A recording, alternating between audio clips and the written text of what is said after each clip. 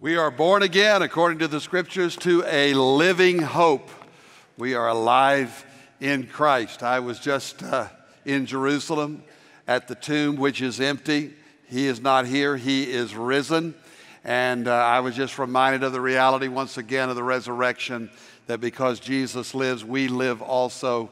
We are alive in Jesus Christ. Amen?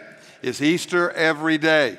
And by the way, coming up this year, and a number of you have asked for this, so here it is. We are taking a Journeys of Paul cruise from Rome throughout the beautiful Aegean Sea, all points followed by Paul in the second, third missionary journey over to Athens and Corinth and around. Biblical studies as we go. Great time, great fellowship, and that will be, save the date, October the 20th through the 31st. October 20th to 31st, we would love to have you go with us. Take your Bibles, turn to 1 Corinthians chapter 4, 1 Corinthians chapter 4, and the title of this message is Entrusted. Deb Graham is actually writing a book, and it's a wonderful book. The title of her book is Entrusted, and it's all about what we are talking about today, and that is the trustworthiness of a life that is given to Christ, the integrity of a life that believes and follows Jesus. Entrusted. Chapter 4, verse 1, this is how one should regard us. So if someone is looking at your life, this is about you, this is how you should be regarded. As a servant of Christ, that's one, and stewards of the mysteries of God. So a servant, a steward. And a steward of the mysteries of God, which is the Word of God, the revealed Word of God. And then look at verse 2. Moreover, it is required of stewards that they be found faithful. Interesting phrase, found faithful. It means to pass the test and to be found faithful. To be discovered, uncovered as faithful, found faithful, entrusted. In fact, one of the translations of these verses says that a servant and a steward should be found entrusted. And so we are entrusted. A steward is one who is entrusted with the possessions and the properties of another. It is a word which is akin to the idea of being a manager. In other words, as a steward, we don't own the property, own the possessions. We are doing it for another. And as a steward, you have one job. We say to a field goal kicker who misses it, you had one job. You have one job as a steward of Christ, and that is to be trustworthy, to be faithful to God. If you were just writing some synonyms down, and I would encourage you always to take notes, but if you were writing words that mean the same, words like dependable. Dependability, someone said, is the greatest ability. Dependability. But not only dependability, but responsibility, and yes, accountability. It means to have integrity, to have character, faithfulness. It's a part of that rich cluster of the fruit of the Spirit: love and joy and peace and patience and kindness and goodness and meekness and faithfulness. This is produced by the work of the Holy Spirit in us. Christ in us, God in us. And we know that God is a faithful God. God is trustworthy. Don't just sit there, say amen. Amen. Thank you very much. God is a trustworthy God. For example, when we are tempted, and we're all tempted, it's common to all of us. There's a verse of Scripture, 1 Corinthians 10 and verse 13. Mark it, memorize it. This is a go-to passage in your Bible. No temptation has overtaken you, but that it is common to man. God is what? faithful, and he will not let you be tempted beyond your ability, but with the temptation will provide a way of escape that you may be able to endure it. Thank God for the times in my life when I was tempted and God gave me a way of escape because God was faithful. God was there in that moment. But there have also been times when I yielded to temptation, and so have you. So what happens then? 1 John 1:9. If we confess our sins, what? He is faithful and just to forgive us our sins and to cleanse us from all unrighteousness. He never fails to forgive. You've never sinned as a believer. Your life covered by the cleansing blood of Jesus Christ. You've never sinned, listen to me, as a believer and had to say, well, I sinned that time and that's unforgivable. God can't forgive that. Or God wouldn't forgive that. God won't forgive that. No, God is faithful. God is faithful to forgive us our sins when we agree with Him that our sin is wrong and confess it and ask Him to change our hearts and change our lives. He's faithful every day. We get up in the morning, the dawn greets us, the sun comes up. There's never been a sunset in our lives, but that there has been a sunrise in all the tests and trials of life. We meet His mercies, according to Lamentations chapter 3. We meet His mercies every morning. Great is thy faithfulness, Lord, unto me. So God is always faithful. Considering our salvation, I love 2 Timothy chapter 2 and verse 12, and it even includes our word of the day, which is in trust. But I'm not ashamed, for I know whom I believed. I know Jesus. And I am convinced that He is able to guard that day which has been entrusted, against that day which has been entrusted to me. In other words, in view of eternity, the day we stand before Christ, I know, because I know Jesus, that He is able to hold me, to keep me. I am not saved by my faithfulness, but by His faithfulness. He is holding. Now you're doing really good. You're getting the amens rolling this morning. Those of you watching online, you can even say amen. Jump up and down, whatever, wherever you are. But we are to be faithful. Now, because of the faithfulness of God, we are motivated to live faithful lives, to live trustworthy lives, to live entrusted each day. And today I've picked three categories. I could talk about a lot of areas, arenas in our lives where we are to exhibit this kind of trustworthiness. But I've chosen three. One, trustworthy in our walk. Two, trustworthy in our worship. And three, trustworthy in our wealth. First, our walk. Our walk. I'm talking about our Christian walk. Because you are a follower, if you are a follower of Jesus, you are walking with Him. And as we walk with Him, we are called to His character, to be dependable, to be trustworthy, to have integrity and honesty in our daily walk. You know, integrity is what you say to yourself and about yourself. Honesty is what you say to others. Honesty is what we are on the outside. Integrity is what we are on the inside, character within. And just as Paul is saying here, let it be said of you, or when people review your lives, let them say, there is a faithful follower. There is a faithful servant and steward of the Lord Jesus Christ. Because integrity, really, character, has been described as what you are in the dark, what you are when no one is looking. That's trustworthiness. Who you are, what you are, when nobody but God sees. And that's one side of it. But it's also your walk, your character, when everybody's watching. And believe me, people are watching. You're a professed Christian, people are watching you. Your children are watching you, your grandchildren, your husband, your wife, your family, your friends, your co-workers. Everybody's watching. Do they find us faithful? If I were to ask your wife, is your husband a faithful man? If I were to ask your husband, is your wife a faithful woman, a faithful wife and mother? Children, are you faithful children? I could go on and on. This is the kind of thing we're talking about. Several years ago, I had the opportunity, Deb and I, along with members of our family, to go up to Yellowstone National Park. I'd never been there, and I always wanted to meet Yogi Bear.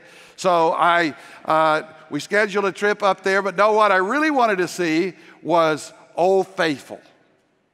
Because Old Faithful is a geyser. It's not the biggest of the geysers, but it is the most faithful one because there I am right there, every 65 minutes, boom, boom, boom, bam. We waited about an hour. They told us on the clock when it was going to happen, and sure enough, right on schedule, that geyser came out of the ground, boiling hot water. It was beautiful. It was magnificent. And so they call it Old Faithful. Would to God that every one of us could be called faithful, not the old part necessarily, but Old Faithful. I saw Mamie McCullough, one of our wonderful members, last night at our Saturday evening service, and she was saying to someone, she said, you know, today's my 80th birthday, but I'm going to tell everybody that I'm 90, so they'll be saying, oh, you look so young for 90. But faith, that's Mamie, by the way. All of us have gifts and talents and abilities that have been given to us by God. Certainly, we've been given our salvation. And with our salvation, spiritual gifts and talents, abilities that He provides. All the blessings, everything we have comes from God, including the breath in our bodies. Everything we have, every good and perfect gift comes from Him. We are stewards. We're stewards of our body. We are stewards of our possessions. We're stewards of our families. And we are to be faithful.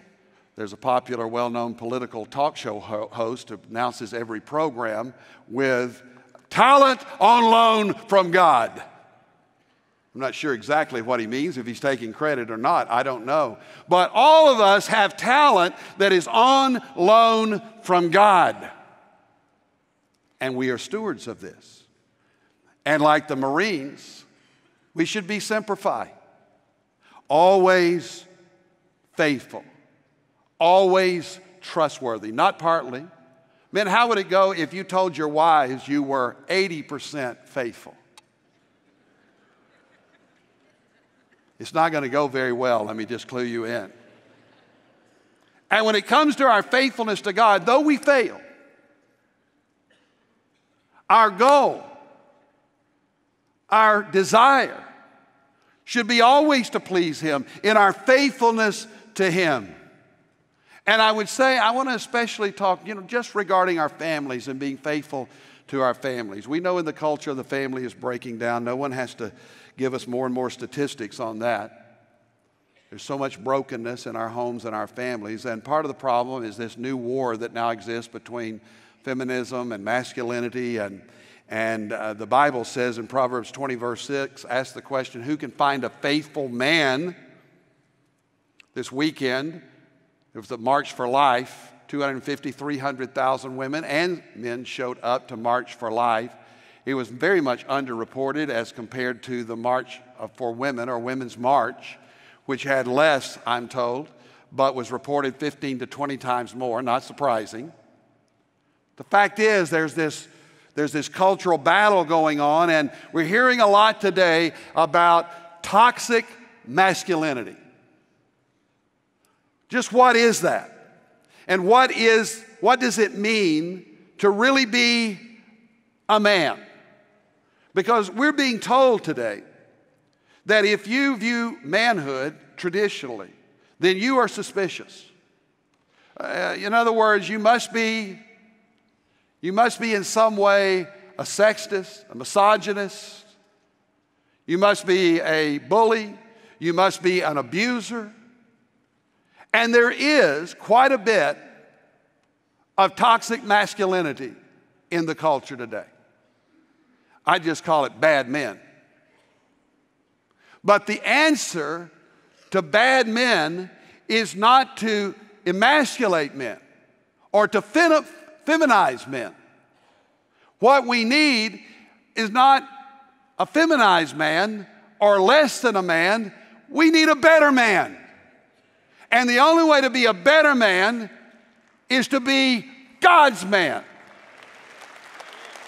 A Christ-like man. Now there are lots of caricatures of, what a man should be. It used to be the Marlboro man. Is that what I'm supposed to be? Just smoking a cigarette and acting tough? Well, last night there's a picture here I want to show you of Jarrett Stevens preaching last night. And he brought his smoking jacket with his Bible, and he also preaches now and travels with compression hose. But nevertheless,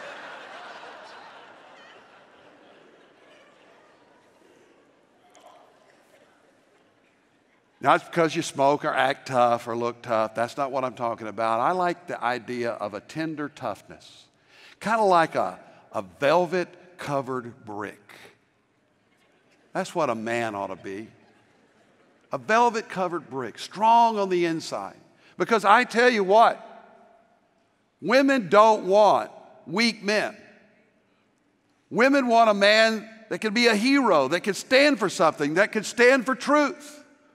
Everybody appreciates someone that will stand up for righteousness, that will stand up for truth, and stand up for what is right. Tomorrow is Martin Luther King Day, and we celebrate this man on his birthday. I brought a quote from MLK, and it's a good one. It says, darkness cannot drive out darkness, only light can do that. Hate cannot drive out hate, only love can do that. And I like that quote because it reminds me of one of my favorite verses in the Bible, which says, we overcome evil with what?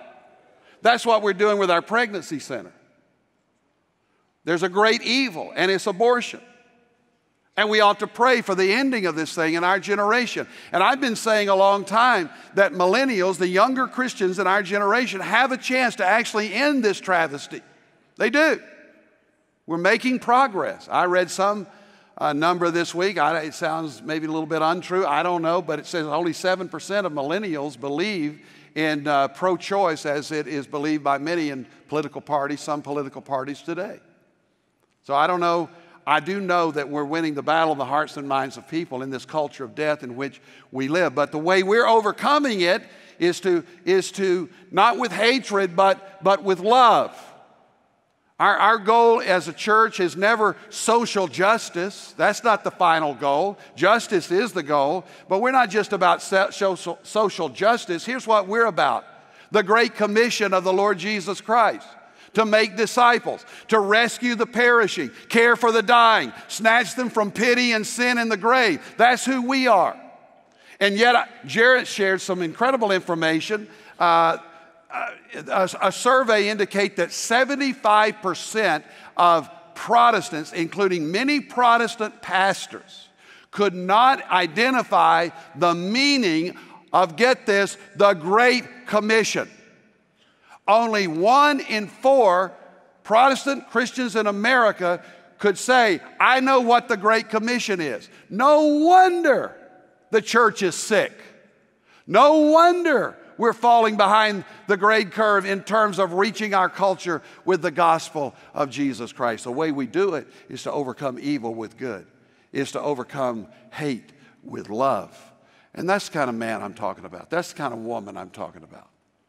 Faithful to God and faithful to one another. I could say a lot more about that. But let me just challenge you, men and women, to choose to be trustworthy. Would your family say that about you? Would your friends say that about you? Would God say that about you? One job, faithful. Second, trustworthy in our worship. Are you faithful to worship with your church family? I'm talking about, with the word worship, I'm talking about all things worship, and that specifically means the church of the Lord Jesus Christ. We are living in a generation of churchless Christians. That's an oxymoron. But we have Christians who are churchless, who are free-floating like free-range chickens. I never knew what those things were on the menu, but just free-floating. They're churchless. I'm talking about professing Christians who are fringe, not faithful. I got to tell you, as a pastor over 40 years now, I've just never been able to get my mind around this whole thing of being a Christian and being fringe in the church of the Lord Jesus Christ and not faithful. No accountability, no responsibility, no dependability, no discipleship, not living in community, in fellowship. Witness is minimal. Prayer life is indistinct. You don't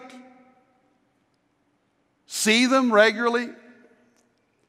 And if you don't, many today, just attend churches and go here and there. And there's a time to attend and visit and pray about where you're going to settle down and be a member of the church. But, at some point, make a decision. The problem is for so many people, if you don't make a decision on that and you're not a member of a church, guess what? You don't have to attend. You don't have to give. You don't have to serve. You don't have to witness. You just hang. And you know what? You're on the take. You're on the take, just along for the ride, like a hitchhiker. You're like that person at lunch every day that never pays. Now, if this makes you mad, you can apologize to me later when you get over it. But I'm telling you the truth. Two kinds of people in life and in the church. They're the givers and the takers. And it's all about consumerism. We consume religious content. Now, we appreciate the opportunity to be online with people watching all over the world. And many of you cannot get here. You live somewhere else. And many of you are bedridden or you're sick or you couldn't get out. We understand that. That's one reason we do it, is to have an online presence. We have an online pastor, and you can connect in prayer. And PowerPoint ministry, same way. PowerPoint is our radio and television ministry that ministers to people all over the world, thousands upon thousands of people. But we always say to those who are watching, to those who are listening, find a local church and get active in that church. A screen is no substitute for a pastor and a church and a ministry and being involved. So don't just watch church. Some people watch church the way they watch sports. We're all excited about watching playoff games and the Super Bowl. We watch sports. And some people watch church. And you know what? The same result takes place. The people that watch sports, the people who watch church. We become fans. Fans. Fans of the sport, fans of our team, fans of our church. But Jesus never called us to be fans. He called us to be followers. And He called us to be faithful. Faithful. Bud Wilkinson, the great coach of the Oklahoma Sooner years ago, he was describing football as 22 men on the field desperately in need of rest, being watched by 80,000 people in the stands desperately in need of exercise. So what happens if you just watch sports is you get fat, you get flabby, you're a sports watcher.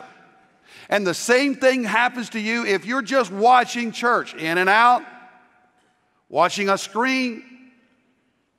You get fat and flabby spiritually. And when the heat gets on, you're not ready because you have not disciplined yourself and devoted yourself in the church of the Lord Jesus Christ. Look, I cannot imagine life without this. And I don't mean this meaning me up here preaching, talking to you. I mean this fellowship, this worship. Gathering together each week with God's people in Jesus' name, in the power of His Spirit. Singing great songs of faith, worshiping from our hearts the Lord God, and hearing God's word taught, and growing in our faith, and being challenged and being encouraged. And being among other Christians and share the community of faith, the best friends on earth often more closer than even family members. That's why we say that church is not an organization you join, but it is a family you share. It is a life that we share together. It is a body. We are one body, but many members. And so we need the church. I can't imagine my life without this. I can imagine not coming each week, because that week just might be the week that the breakthrough in my life that I need takes place. And we come, we're faithful, not just when we feel like it, not just when we want to, not just when we don't have anything else to do, not to be entertained, but to worship God and to please God and to be faithful, trustworthy. We've been given this wonderful thing called the church. It's the only thing on earth that Jesus started. It's the only organization, if it is an organization, that only ministry that Jesus ever started. And it's the only thing that's going to last when everything else goes up in smoke, because he said the gates of hell will not prevail against my church. No wonder the writer of Hebrews, as we've been studying, said, don't forsake the assembling of yourselves together, as is the manner of some, but encouraging one another. And watch, read that last line. And all the more as you see the day drawing near.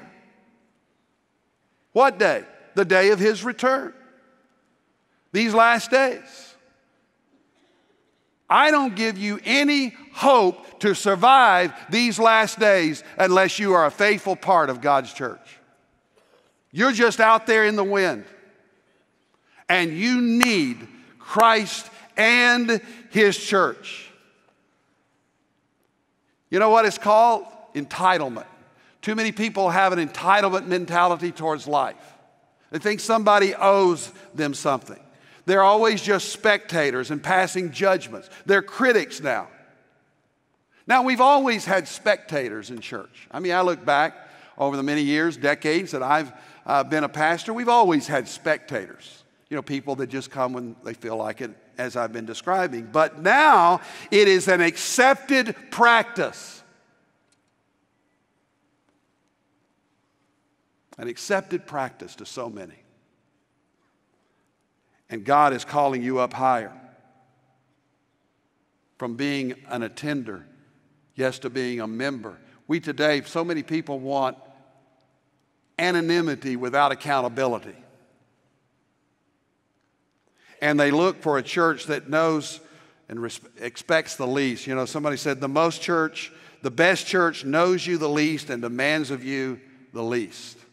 That's what people are looking for, a church that knows you the least and demands of you the least. We want to turn that upside down. We want to be the kind of church that calls you up higher, that loves you and knows you and expects the best of you. So are you faithful to your worship, faithful to your church? What would your children say? What would your grandchildren say? They're watching. And their practices and response to church will be much like yours. You need the church a lot more than the church needs you, I assure you of that. Because we all need God's church. We're to be present all the time, semper fi. One final word, and that is trustworthy with our wealth. Now, when most of people think about steward or stewardship, you think of what? Giving. And yes, giving is a big part of being a faithful steward. It speaks of money and material possessions. But in this consumer culture in which we live, a culture in which the average household now has 10 credit cards, more and more, you can just click and punch and indebt yourself rather than entrust yourself. You can indebt yourself to many sellers, and we live in a world which is motivated by money more and more. Some people tell their children, make all the money you can make. That's terrible advice. It's terrible advice to tell anybody to make all the money you can, especially your children. You know why? Because if you tell somebody, make all the money you can, they end up chasing money rather than chasing God. Make money, fine. God's given you gifts, and part of being a faithful steward would be being faithful at your work. That would be a whole other category. First one there, last one to leave. Be faithful in that. But our goal in life is not just make all the money we can. Our goal in life is to pursue Christ and His will. So we have a church filled with, or churches filled with religious consumers. I said, how do I know? Well, just check on how much people are giving. The average American gives 3% of their income to all charities. 3%. It's actually a little more than I would have expected. Just everybody. Say, well, that's low. Well, how about born-again adult Christians?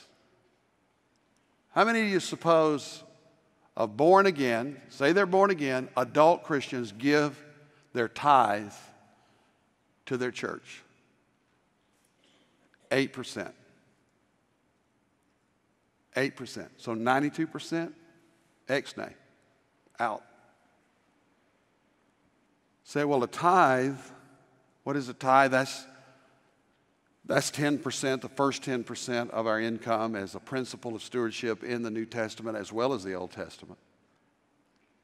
A tithe is giving at the basic level. You say a tithe, that's a lot of money. A 10%, that's a lot of money. That's a lot. Really?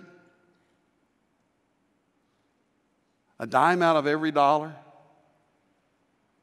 for a God, a Savior who gave His life, who gave His all for you? Really? It's too much? So, well, that's all about the Jew in the Old Testament. Well, look, any Jew that would give more under the law than a Christian, or any Christian who would give more under grace than a Jew would give under the law, is a disgrace to grace. We're all called to be generous givers, not entitled, entertained. You know, Christians spend, here's a number, 7 times more on entertainment than they do on spiritual activities or ministries. Not faithful. So we're really like the world when it comes to the way we're spending our money and giving our money. A selfish church cannot reach the world. A selfish church cannot reach people. Our goal is to spread the gospel, to give away our lives, to share Jesus Christ and the power of the Holy Spirit. And we don't need to be just giving a little bit.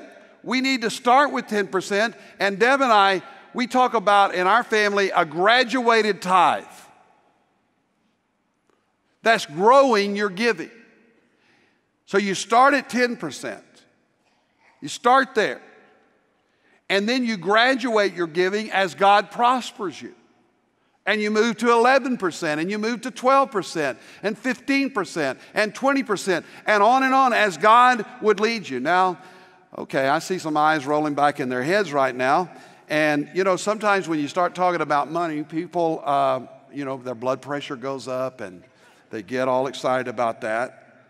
There's a letter, my friend Kent Hughes quotes a well-known pastor who preached on money, and when the pastor preached on money, it prompted this anonymous letter. I was never so disappointed in a service as I was Sunday, she writes. I have an unbelieving friend that I got to come with me, and what were you preaching about? Money. I can assure you she was not impressed. And why money when there's so many beautiful things to say? You'd better reconsider such messages in the future. Leave money to God, and He will handle everything, believe me. I love this church and usually like the sermon, but that was terrible. Love those kind of letters. And the letter was signed, a Christian who loves to go to church to hear the word. It should have been signed, a Christian who loves to go to church and hear the word unless it's talking about me and my money. Because we can't be ignorant about this. Jesus talked more about money than any other subject, including heaven and hell put together. It's true. Look it up. Google it. Parables, messages, ministry, said so many things about money, and so much of the Bible is about stewardship. Remember, a steward, we don't own it. We're operating it. We're managing it. We're overseeing it. We're like a house manager.